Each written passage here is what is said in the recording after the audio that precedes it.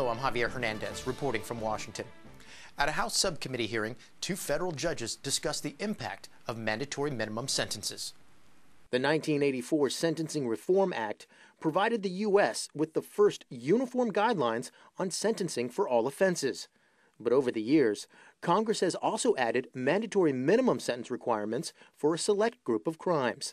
Some in Congress believe this creates unintended consequences. Once the prosecutor makes the call as to who or as to what to charge with, then you're locking the judges in to what they can sentence the individual for, not the facts of the case, but the charge that he was convicted of.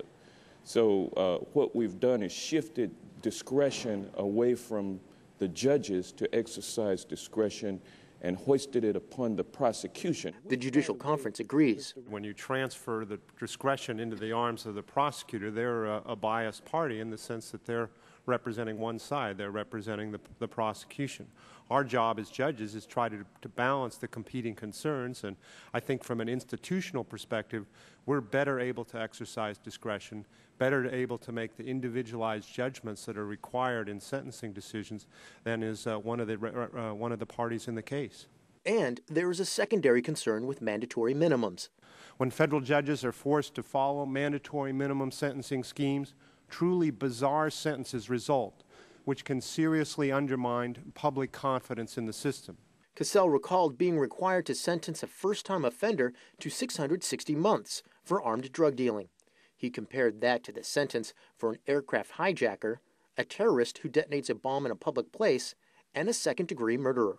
The U.S. Sentencing Commission feels mandatory minimums are unnecessary. The Commission firmly believes that the sentencing guideline system remains the best mechanism for assuring that the statutory purposes of sentencing as set forth in 18 U.S.C. Section 3553A are met.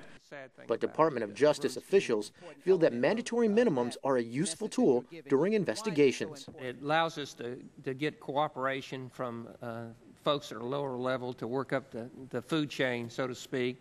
And it also allows us to take these people out of the community that are violent.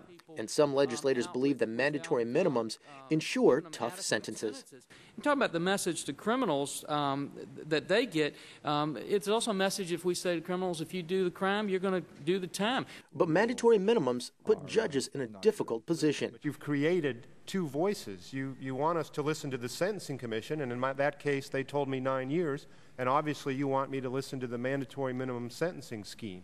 It's hard for us to follow 2 masters. Cassell testified that the Judicial Conference continues to oppose mandatory minimums, a position it's held for more than 50 years.